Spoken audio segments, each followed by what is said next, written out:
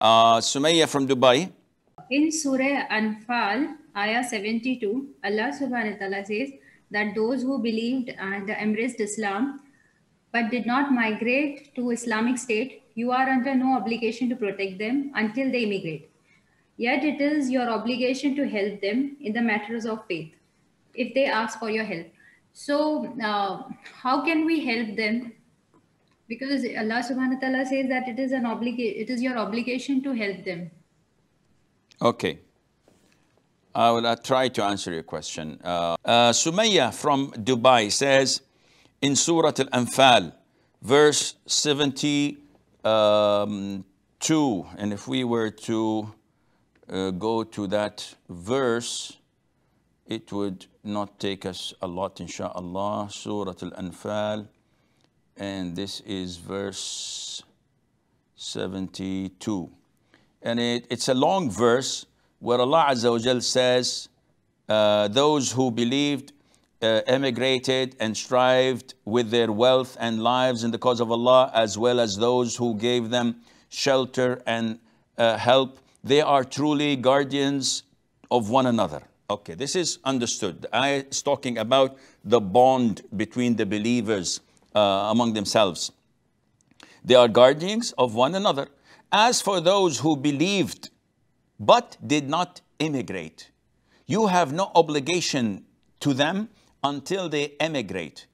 But if they seek your help against persecution in faith, it is your obligation to help them, except, and this is what she did not read, except against people bound with you in a treaty. So what does that mean?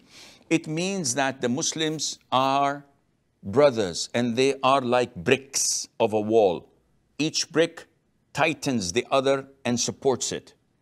And this is how all Muslims should be. Whether you are in the States or in Europe or in the Middle East or in China or in India, Muslims are brothers. We don't care what color you are. We don't care what ethnicity you are originally from. We care whether you say Ashhadu an la ilaha illallah wa ashhadu Muhammadan Rasulullah or not. So if you say it, then you are my brother, and I shake hands with you, and I embrace you, and I say Assalamu alaikum whenever I see you. When I do not do this with a non-Muslim, he's an acquaintance, he's a normal person, I don't have any bond. I do not have any bond towards the non-Muslim, even if he's from my same country.